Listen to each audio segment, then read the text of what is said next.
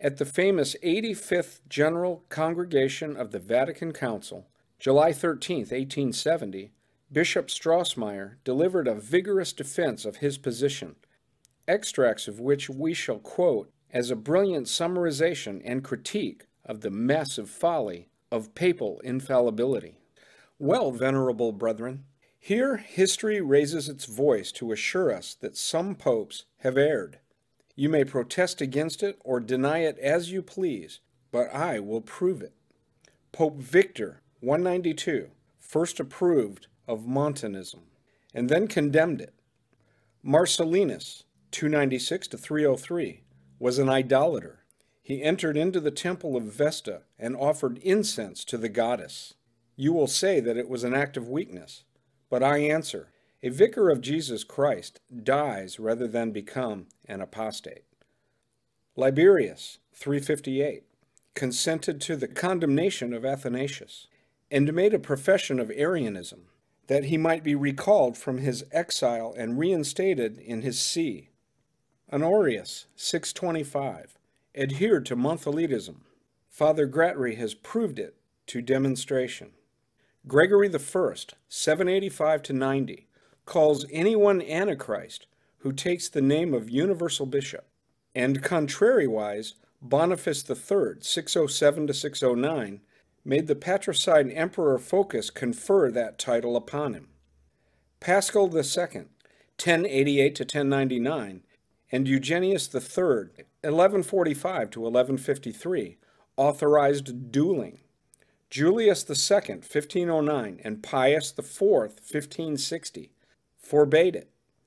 Eugenius IV, 1432 to 1439, approved the Council of Basel and the restitution of the chalice to the Church of Bohemia.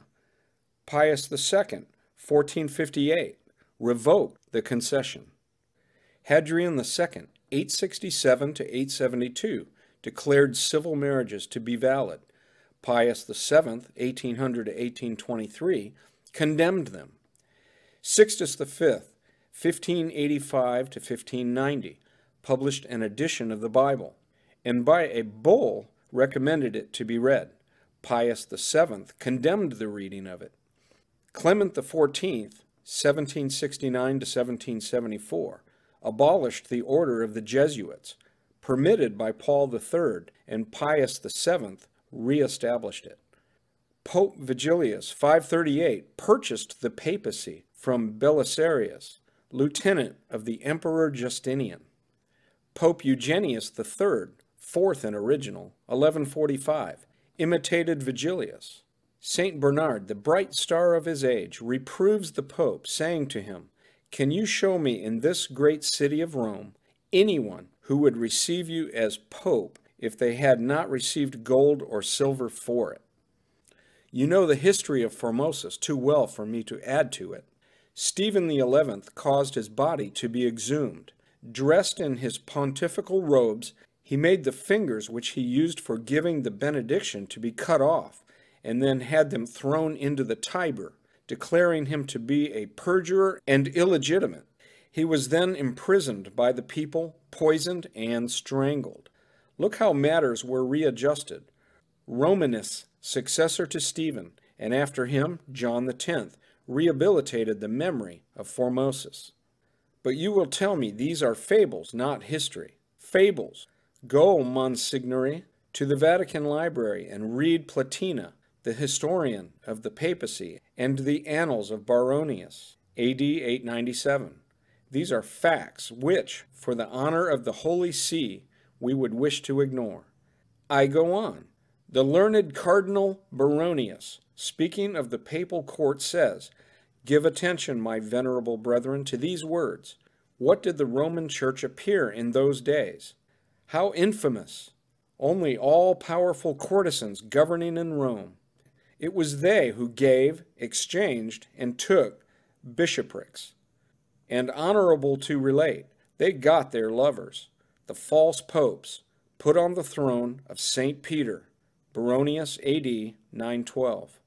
Look now, the greatest number of these antipopes appear in the genealogical tree of the papacy, and it must have been this absurdity that Baronius described, because Genubardo, the great flatterer of the popes, had dared to say in his Chronicles, AD 901, "This century is unfortunate. As for nearly 150 years the popes have fallen from all the virtues of their predecessors, and have become apostates rather than apostles."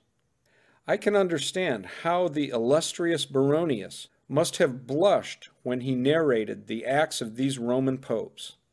Speaking of John the 11th, 931, natural son of Pope Sergius and of Marozia, he wrote these words in his annals: "The holy church, that is, the Roman, has been vilely trampled on by such a monster." John the 12th, 956, elected pope at the age of 18 through the influence of courtesans, was not one whit better than his predecessor. I grieve, my venerable brethren, to stir up so much filth. I am silent on Alexander VI, father and lover of Lucretia.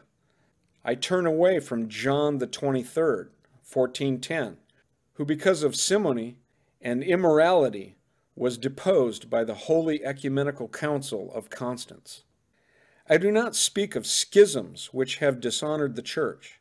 In those unfortunate days the See of Rome was occupied by 2 competitors, and sometimes even by 3. Which of these are the true pope? Could you do it, decree an infallibility, and maintain that avaricious, incestuous, murdering, simoniacal popes have been vicars of Jesus Christ? O venerable brethren, to maintain such an enormity would be to betray Christ worse than Judas. Let us turn to the teaching of the apostles, since without that we have only errors, darkness, and false traditions. What must I do to be saved? When we have decided that, we shall have laid the foundation of our dogmatic system firm and immovable on the rock, lasting and incorruptible, of the divinely inspired Scriptures. Do not let them make Pius IX a god, as we have made a goddess of the Blessed Virgin. Stop, stop, venerable brethren, on the odious and ridiculous incline on which you have placed yourselves. Save the Church from Dear higher power guy or gal. His name is Jesus. Oh, I'm not stuck by any bunch of words at any time, Rob. I'm not limited to the Bible, Rob, because I'm not limited to Scripture, and that I don't feel comfortable with that. Catholic apologist Tim Staples has stated that only ex-Catholics are in danger of hell. Now, faithful Catholics are expected to, for their salvation, of course, adhere to the dogmas of the Church. Prior to 1950 AD, a Catholic could be saved without any regard whatsoever for the concept of the Assumption of Mary.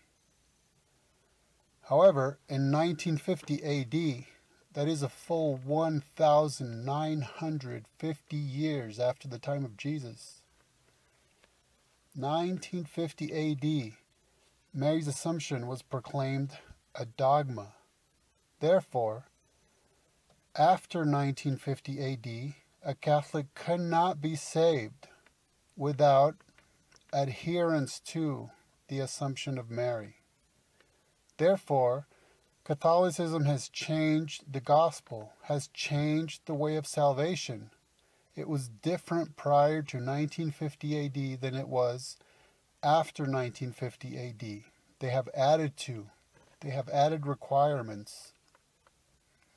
And this is only one example. But this is a clear and obvious one. Prior to 1950, you could be saved without regards to the Assumption. After 1950, it was a requirement for salvation to adhere to it.